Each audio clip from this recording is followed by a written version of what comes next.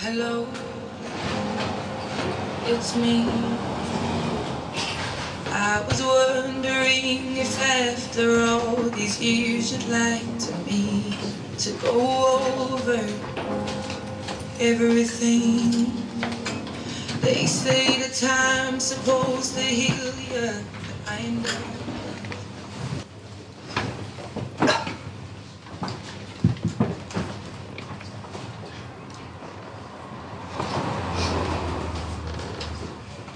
Excuse me. Yes?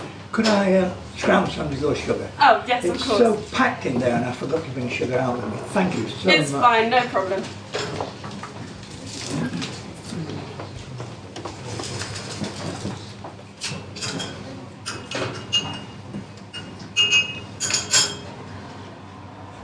Look, can I be a pain again? You're not being a pain. Can you tell me the time? 2:10. No, it's finally died on me. Oh well, it's had a good run. It's lovely. Is it an antique? Well, it's as old as I am. Does that make it an antique? Don't answer that question. I thought men didn't age, they matured. Oh really? Like cheese? Well, the smell's sometimes similar. My wife bought me this for our anniversary. She has great taste. In watches maybe. Not so much in men. It was made the year I was born. She tracked it down, got a certificate to prove it. It's just as old as I am, just as knackered by the looks of it. Are you meeting her for lunch? No, she... Oh, I'm sorry, I didn't mean to. Please, it was a long time ago. I'm sorry. But you weren't to know. Yes, well, still sorry. Well, look, you're very kind, indulging an old man interrupting your coffee. It's fine.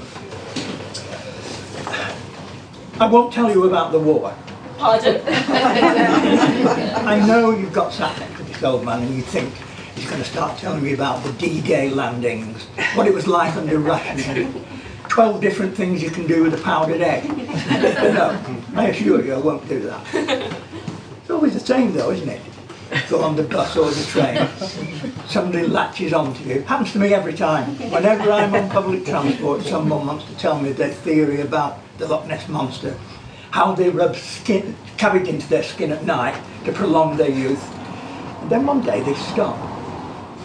Until you realise they haven't stopped. You've become one of them. It happens to all of us. One day you pity the fool on the bus and the next you are the fool on the bus. I swear, one day you just look like your father.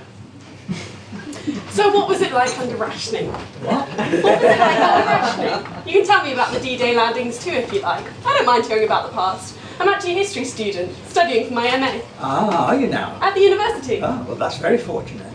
So what was it like under rationing? You really want to know? Yes. I've no idea. I'm not that bloody old. Oh God, yes I do. There's something else that catches up with you, you know. You look in the mirror one day and see a crazy old man looking back at you. Well, in my case it will be a mad old woman covered in cats, but I know what you mean. Oh no, you don't. No, I'm not being rude, please. But God, no. At your age, you should cherish it. Because soon, you know, there'll be the aches and the twinges. When you go to the pub, you choose the one with the comfy seats and the quiet music. Then there'll come the wrinkles, oh, and the grey hair. And before you know it, you become your father. Time passes quicker with every breath, I swear. You look good for your age. Really? How old do you think I am? 87? Cheeky with it as well. Nearly, but not quite. My mum always said I've got an old head on young shoulders. When all the other children were playing doctors and nurses, I was playing insurance executive and pension investment fund broker. Oh well, there's nothing wrong with that. Hang on. Is that a drop of rain? Oh, I hope not. Oh, I think it was. You know, having these tables outside, it does tempt fate. It's okay trying to create a Mediterranean feel in the coffee emporiums of our sceptred isle. But people should realise England is the rain god's promised land. Well, there's nowhere inside. It's packed like sardines. Oh, I don't think so. Even sardines wouldn't put up with conditions like that. I'm sure it's against health and safety to cram people in like that. Anyway, I won't be here long. I'm meeting a colleague. He's always punctual. Wish mine was. You're meeting a friend? Yes. No. Sort of. Oh, gloriously enigmatic. I'm on a date. Well, I will be if he ever shows up. Oh, are you now? A blind date. A first blind date with a complete stranger. How exciting. It's terrifying. But haven't you spoken to him on the Facebook? Yes, I have used the Facebook, and he seems nice, but, you know, seeing a photo of someone and reading a few messages isn't the same as actually meeting them in person, is it? I mean, I may be expected to be witty and charming. I can be witty and charming in an email, there's not time to think about it. Hours to consider, to sculpt and rewrite and hone my wit and charm. But in person, in live time, sometimes my wit and charm isn't nearly as spontaneous. Ah, well, first dates are like that for all of us, you know. I remember the first date I had with my wife. We were set up, like you, on a blind date. I thought it had been a mistake. I mean, she was so very beautiful, with a kind of enigmatic smile. I thought, no, there's a mistake here. Someone I know who knows me thinks that I'm in any way compatible with this vision set in front of me. I thought, this is a fraud. I'm committing an act of fraud sitting with this girl, and she's soon going to realise what an idiot I am, suffering from severe foot-in-the-mouth disease. I mean, every word was, it was dreadful, truly dreadful. You can't have been that bad. She did marry you. Well, yeah, that haunted me for all our married life. Every day I used to think, this is the day she finds out what I'm really like and goes off with someone else. But she never did, poor girl. I think your wife was lucky. You obviously adored her. I really don't think words have been created to fully articulate how I felt about my wife. Would you like to join me? I'm sorry, Well, I'm getting a bit of a crick looking round at you like this. We may as well sit together. but you're waiting for a fellow. He's nearly half an hour late now. I'm not entirely sure he's coming. Well, if you don't mind, just for a few minutes, my colleague will be here soon, I'm sure. Of course I don't mind. It's lovely to have someone to talk to. I always feel strange sitting in cafes and restaurants by myself. I feel like everyone's staring at me. Look at that poor old spinster sitting by herself. Oh, come on. What are you, 21? I'm worried about being a spinster. 24, and yes, I've never been blessed with much luck with men. I see a house with lots of cats and me wandering around in a faded wedding dress in my future. I still think you're a bit young to be saying things like that. All my friends are attached. It's tough being the only single one in a group of happy couples. Look, if you don't mind me saying so, then please accept my word that I'm not a dirty old man.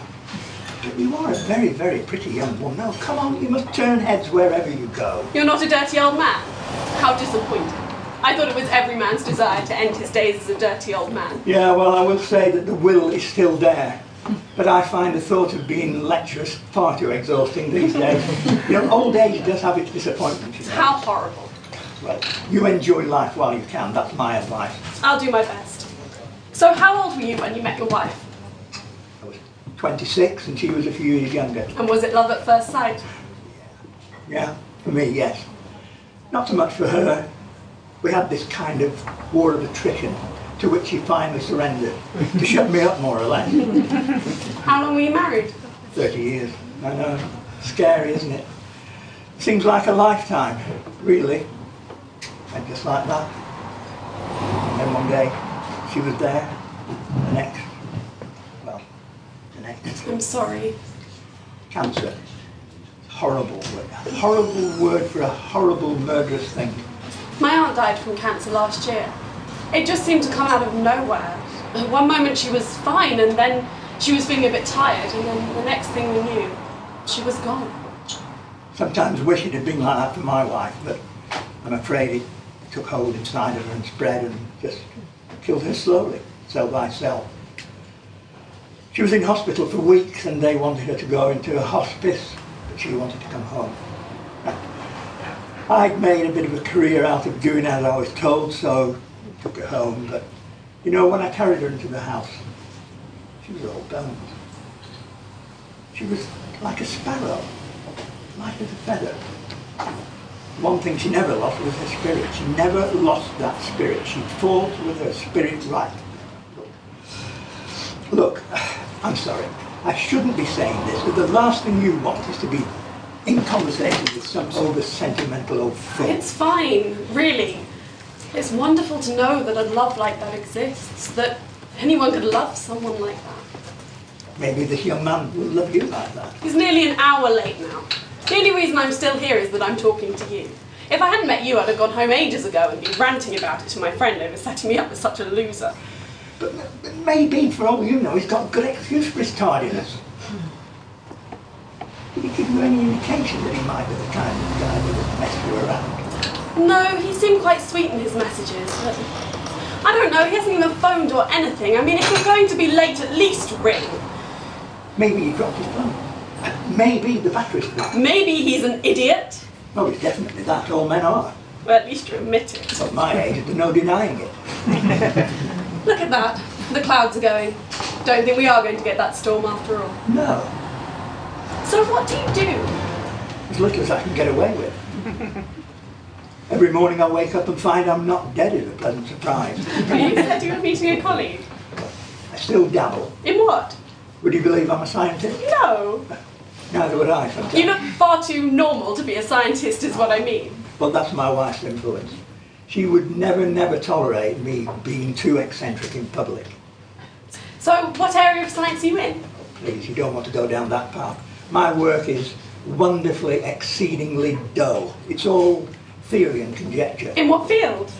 Quantum theory, time dilation, temporal displacement theory, that kind of thing. Time travel. No, that's a huge But subject. you've worked on time travel. I've done a little bit of work on time. I thought it was impossible. Well, there are two I here. thought Einstein said so. Oh, well, you certainly thought... I would love to travel in time. Oh, would you now? I'm a history student. Of course I'd love to. Who wouldn't? Wouldn't you think it was so impossibly dangerous, though? What, because I might go back and kill my own grandfather and cease to exist kind of thing? Or because there'd be cavemen throwing spears at me? Both, probably. Oh, you'd have to risk it though, wouldn't you? I mean, just to go back and see what it was all really like. To go back and see the pyramids being built, Stonehenge, the Roman Empire, the Battle of Hastings. It would be wonderful. Or go back in time and catch the plague. That would be lovely. You're telling me that you've worked on time travel and you've never thought about what it might be like to go back? I didn't say I'd actually worked on time travel. I mean, you make it sound as if I'd been stuck in my shed at the bottom of the garden making a time travel machine out of an old Hoover. No, it isn't like it shows in the movies. It's all discussion and theory and conjecture and an argument and maths. Lots and lots of maths. It's unpicking the universe to find out what's possible and what isn't. And is it possible? What? People may travel in time? Well, as I've said, there's a huge amount of views on that. No, but I want to know what you think. Do you think that one day there will be time travel? I mean, actual time travel. Me? Now, don't forget, I'm just an old man that you've met while you're waiting for a blind date.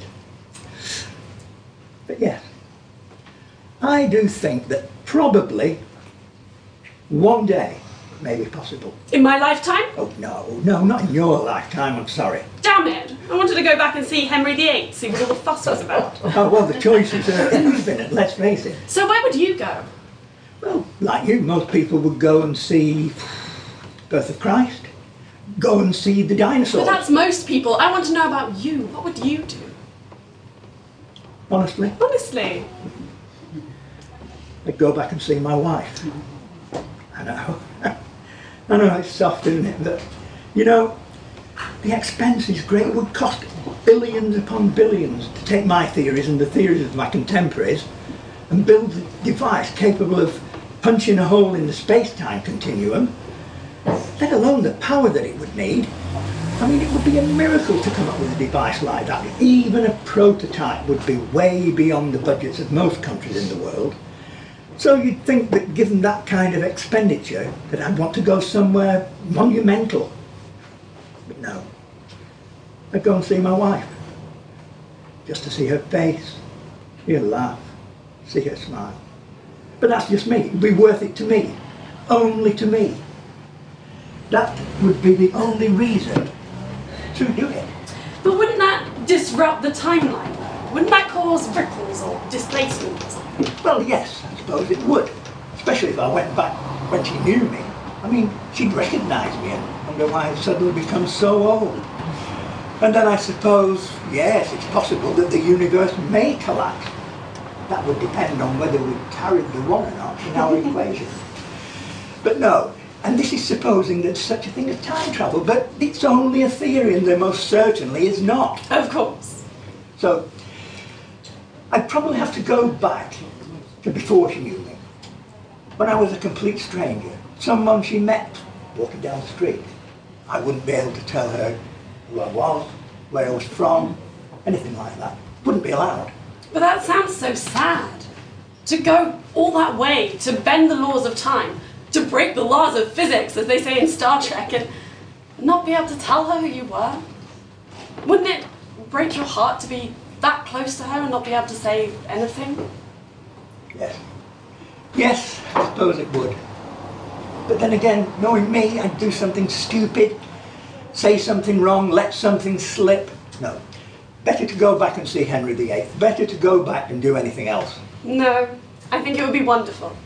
To go back, to spend even a minute more with the woman who meant the world to you. I mean, that's love beyond anything I could ever imagine. Or maybe I'm just a sentimental old fool. No, you're lucky to have had a love like that. I mean, I can only wish that, well, someday, maybe someone would love me like that. Don't you worry, my dear. I'm sure that one day you will. Is that your colleague? Oh yeah, that's him. Time's up, I'm afraid. Look, can I pay for your coffee too? Oh no, you don't have Oh, to. no, come on, please. You've been very kind indulging an old man talking about all this nonsense. Don't be daft, I've loved talking to you. Please. You've kept me very entertained. Okay, but I insist. Thank you. Right, well, I must be off. Kathy, I'm sorry. I just realised we never properly introduced ourselves. I'm Kathy. Hello, Kathy. I'm Thomas. It has been a sheer delight to meet you. Maybe we'll run into each other again? I'm in here all the time. Can't survive without my caffeine fix. Ah, well, you never know. Anything can happen. Goodbye, Kathy. Goodbye, Thomas. Oh, by the way, when your young man turns up, give him a chance. He may have a perfectly good excuse. I think I've been well and truly stood up. I'm going to go home and curl up on the sofa with a ton of cookie dough ice cream. Oh well, you never know. Goodbye, Kathy.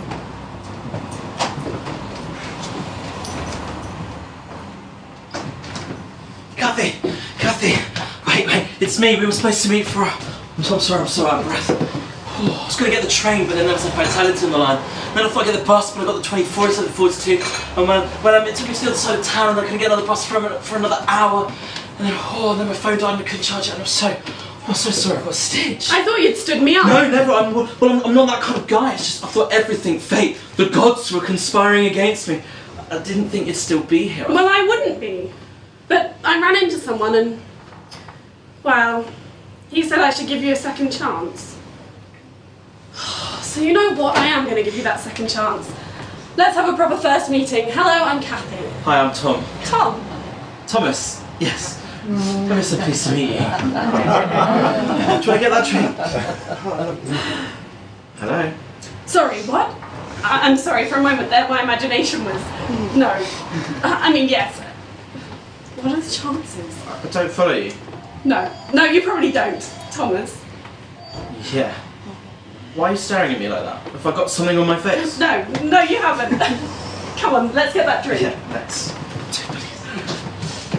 Do you know what? I thought it was going to tip it down a minute ago, but it seems to be clearing up quite nicely.